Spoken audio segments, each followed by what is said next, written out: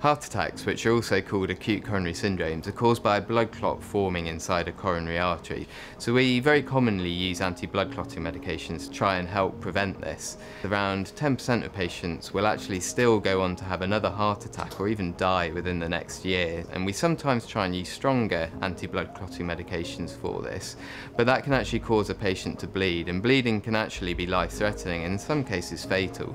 To solve this problem, I'm investigating new medications that help to prevent thrombosis, which is an abnormal type of blood clotting that happens inside a coronary artery. The Birmingham platelet group really was instrumental in the discovery of the platelet GP6 receptor, so this seems to have a major role in causing blood clotting inside a coronary artery, but seems to actually have very little role in helping to prevent you from bleeding.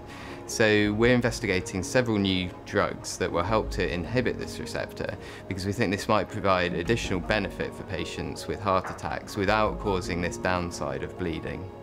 So in the lab we can do cutting-edge assessment of platelet function, so we can really look at how these drugs affect how platelets work, and we can mimic what happens in a coronary artery by using microfluidics. We can look to see how it affects platelets sticking to each other, and we can look to see how this affects platelet activation.